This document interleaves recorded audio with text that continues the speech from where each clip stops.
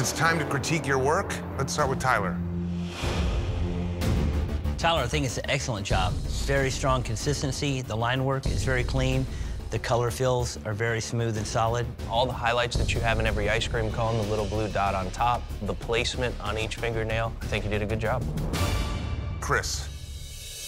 Doing the full set of nails as it grows out, she'll steadily have a style on there for a longer amount of time than just having the little sticker. Overall, I think the consistency is strong.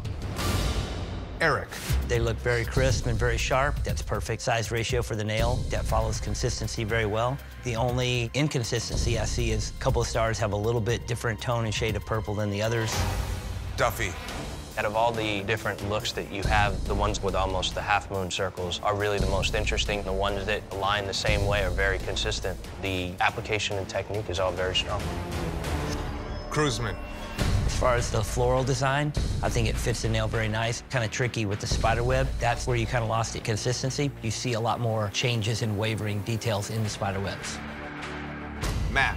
The anchors came out very consistent. The ship wheels was a tough thing to deal yourself. That's where your inconsistencies show a little bit. That's a tough spot to be in, to have to do that many circles on fingernails. Katie. These came out really cute. The moon and star, every other finger is a really nice idea. The line consistency and the color consistency, I think it's nice. But as far as consistency goes, the shapes of the moons do vary. Craig. None of these are the same. What's going on there? I thought it would be cool to do a night beach scene that transforms into a day scene. As far as the whole concept of consistency, each design is a little bit different. They alternate finger to finger, and that's a fail.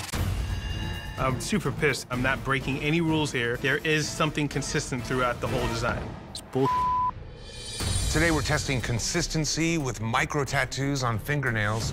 If you had to pick a bottom, who would that be? Craig definitely did the most artistic, creative concept for across all 10 nails. But as soon as you look at them, you're struggling to find which two are the same. And thinking out of the box is one thing, but thinking outside of the challenge is another. I think Tyler really excelled. Every one of those little ice cream cones has the exact same highlight, the cone shape, and the actual placement on each nail is some of the most perfect ones that I saw today. I think that Duffy did some nice, consistent lines. Other people did color and fades that gave them more to judge. Duffy's is simple, and the lines are clean. I think we're all agreed. Yeah. Yeah? Let's let them know.